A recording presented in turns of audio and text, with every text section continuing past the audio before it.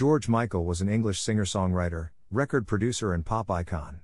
Born Georgios Kyriacos Panayiotou on 25 June 1963 in London, he began his music career as a member of the pop duo Wham with school friend Andrew Ridgeley, achieving international success with hits such as Wake Me Up Before You Go Go and Careless Whisper.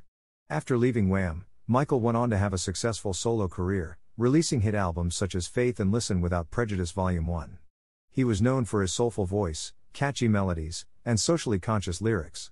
He is one of the best-selling musicians of all time, with over 100 million records sold worldwide. Michael made headlines for his personal life, including his public coming out as gay and his activism for LGBTQ+ rights. He was involved in numerous charitable causes, including the fight against HIV and AIDS. Michael passed away unexpectedly in 2016 at the age of 53, leaving behind a legacy as one of the most influential musicians of his generation.